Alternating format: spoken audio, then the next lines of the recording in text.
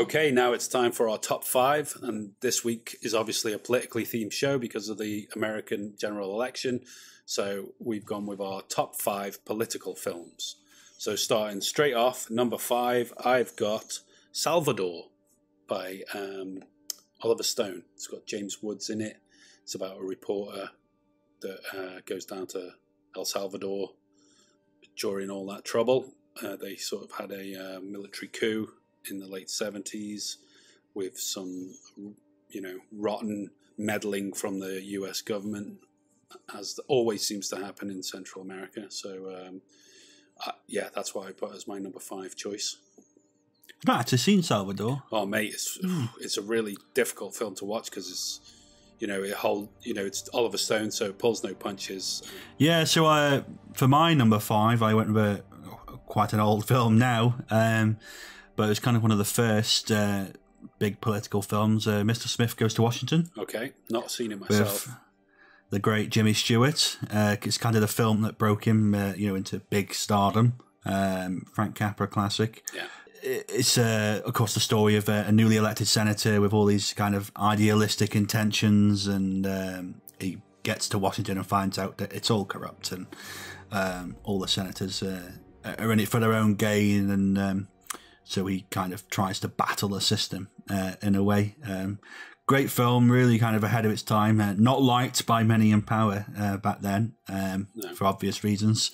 But the speech he gives at the end in the Senate is absolutely tremendous performance, and I think that's what made people go, "Oh, Jimmy Stewart, what an actor!" Three of them in his room the day I went up to see him. Senator, you monster! I will not yield.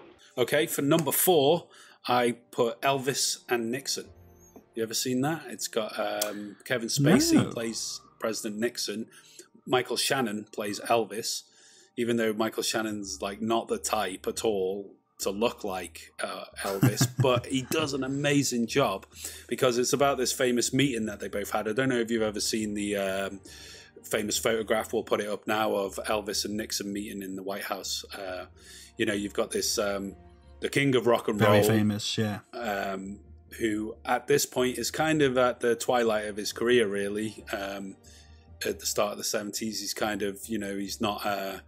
after the hippie counterculture and stuff like that, Elvis is kind of a bit old hat, so he goes a bit off the chain, really, or off the reservation in a way. And the film purports that he's like, he wants to become this undercover agent for the FBI, and he wants President Nixon's blessing on it all to become this secret undercover agent that's going to get rid of all of America's political enemies and communists and stuff like that. So it's a bit of a comedy, really. It's obviously all made up in terms of the meeting that the two have in the Oval Office there, but it's a bloody funny film. It's really good little watch, and Michael Shannon is excellent in it as the king. Brilliant. I had to give that a watch. That sounds brilliant. You'd enjoy it. It's a good laugh. It's quite hilarious, so worth checking out. What did you have at number four, mate? I went with JFK, the Oliver Stone movie. Classic.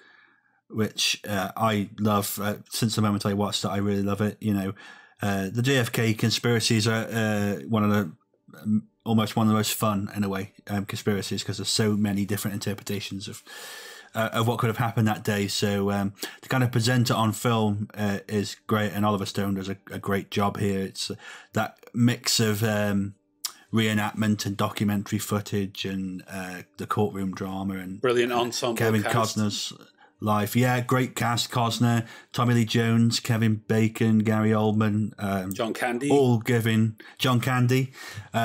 great performances. And really the kind of pinnacle of the piece is the stuff that happens in the courtroom and the great speech that Costner gives about the American people. Do not forget your dying king. It's just electric, really. And classic Stone. Stone. Goosebumps. Yeah, absolutely classic Stone. Do not forget your dying king. Okay, number three, I got War Games. Do you remember that? Matthew Broderick. Oh, War Games. That's yes. a bit of a classic, isn't it? Like a young whiz-bang kid that's got a really powerful computer ends up hacking into the national defense system. And ends up triggering this AI where they have to basically beat the computer, otherwise there's going to be nuclear annihilation. And very silly, very, very much an 80s movie, really, but great fun all the same. How about a nice game of chess? So for number 3, I've gone with another Oliver Stone, and that's Nixon. Excellent film. Excellent film. We mentioned earlier Anthony Hopkins in the lead role. Again, another great ensemble cast. You got James Woods, which we mentioned. We've got Powers Boothe in there. You got Bob Hoskins, Sam Waterston. It's just Ed Harris. Ed Harris, yeah. E.G. Marshall, who was in 12 Angry Men. Yeah. At the twilight of his career there. And just such a great performance from Anthony Hopkins. Oh, tremendous. Absolute tremendous performance. And it's such an epic film with such huge scope in what storytelling. Yeah. I love it. I mean, we'll come back to that one, if you know what I mean. Yeah.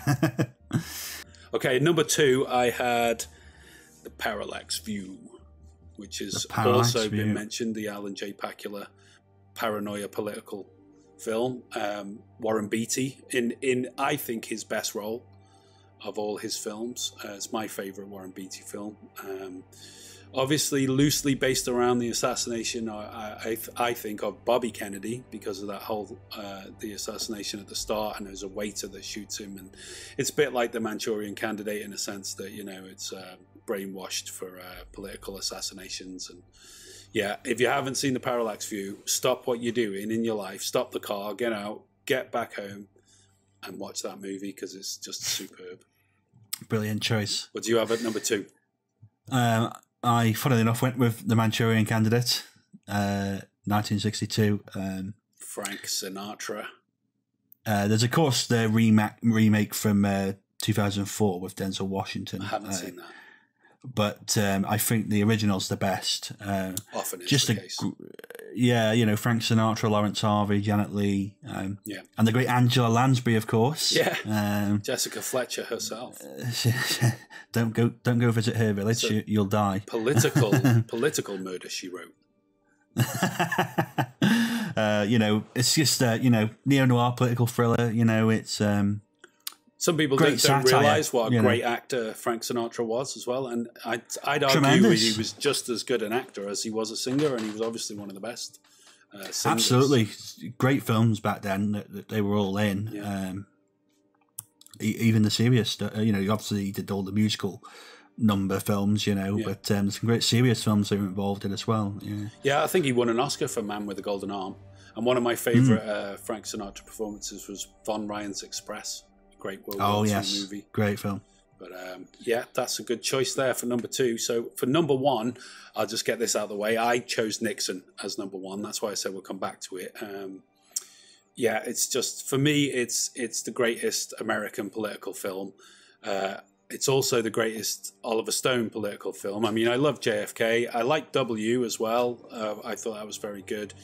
But for me, Nixon was the one. It's just such a bloody good film. And I think Oliver Stone himself it was a box office flop.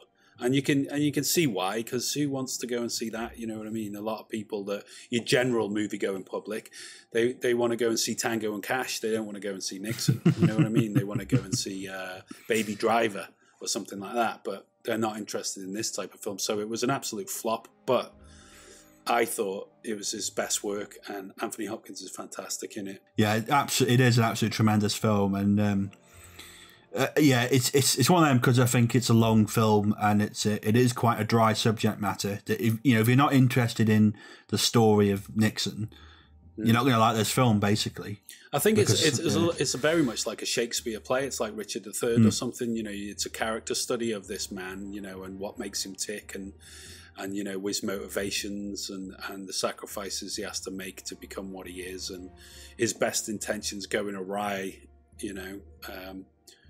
I just love it. I think it's a really, really interesting film about probably, up until recently, the most controversial American president to have ever sat in office. Yeah, I think post World War II, he's the most fascinating political. I think still now, you even forget Trump. I mean, he's still the most fascinating political Trump's leader. nothing compared to Nixon. You want an evil president? No. You go to Nixon. Trump's just a joker compared to that. At the end of the day, the effects of the Nixon administration are still being felt now. Yeah. So it's such an important part of history. Tell them what the hell you like. I don't care. They don't understand anyway. Go on then, hit me. What did you have as your number one political film? Yeah, so not my number one. I've gone for something a bit different, I think. I actually went with Citizen Kane. Ah, interesting. Which some people would necessarily not call Citizen Kane a political film necessarily but in reality, it is a very political film. All films are political. They are. All films. But, of course, the film is embroiled in the very politics we see today. Yeah. Kane himself in the film runs for governor. He's involved in the high levels of newspapers, owning the magnates and stuff. Based on William Randolph Hearst, a real life character. Of course. And the subject of, you're going to say the new it. movie. Yeah. Man. Coming out on Netflix in December. God damn, that looks good. Mank, it looks brilliant. I can't wait for that. But, the film is about, the conflicts in the newspapers, the corruption, the politics of it all, the scandals of the lives and stuff. That's everything that we talk about that's wrong with politics today, that we see as a problem, that was being talked about back then. And it was still a problem back then, and it's not changed. They all saw it back then, And, of course, the film itself, in terms of being a production, in terms of a story, is a masterpiece, as we all know, There we go. That's the top 5 this week. Let us know your top 5 political films in the comments. Get in touch, let us know, see what you think, tell us what you thought of ours, see if we missed anything out, if you've got anything better. Please get in touch.